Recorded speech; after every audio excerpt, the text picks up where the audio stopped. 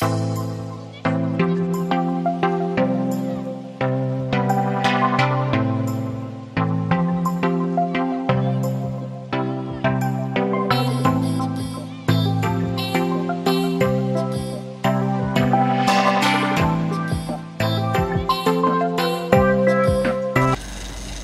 there, it's Bridget from Paper Creations. I'm going to share with you today this insulated coffee tumbler that I'm making. It's stainless steel and it's insulated. I've got it currently set up on my turner, and what I've done is I've glued paper scales onto it and then painted it black, and that's all I've done at this point. I'm going to put, I've got some chameleon pigments, and I'm going to use this one, and I've got it from A1 Pigments, and I'm going to use this one, and it's meant to go from red to orange to yellow to green. So I've never used these before, but I'll give it a go and we'll see how we go. So I've mixed it up. I used the epoxy, the two parts of the epoxy, and I used the Alumilite epoxy, and I mixed the two parts together, equal amounts, and then I added the pigment straight to that. So I'll put it on the cup now, and I'll put a bit of music on for you while I'm doing that, and we'll see what it looks like when it's done.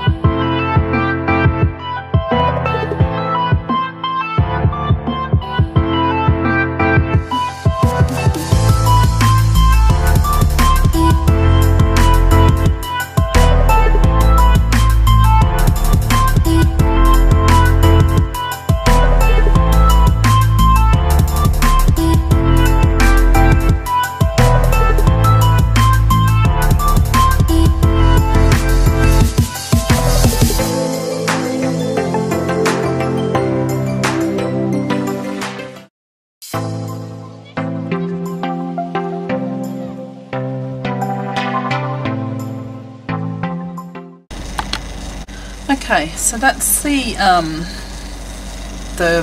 epoxy resin on there, and you can't tell at the moment, but when I'm looking at it here and the light's hitting it, it's actually changing to yellow and then to red, and I'm guessing as you rotate it through the light it will change to green. So I'm just going to let that spin now for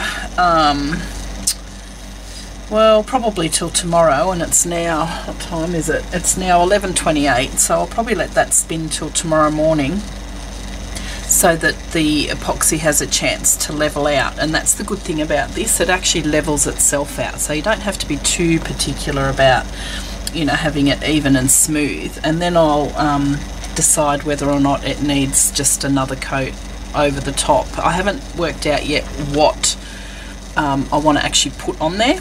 but I'll make that decision, I guess, when I have a look at it tomorrow. But so far so good, it looks really good. So hopefully you enjoyed this tiny little video, and I'll try and do some from start to finish on my page as well. Thanks for watching.